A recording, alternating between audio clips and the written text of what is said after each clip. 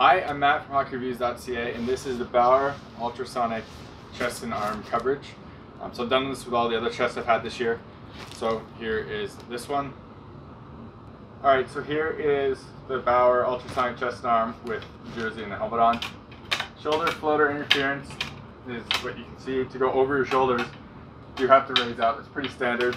It gets in the way, but it's not the worst.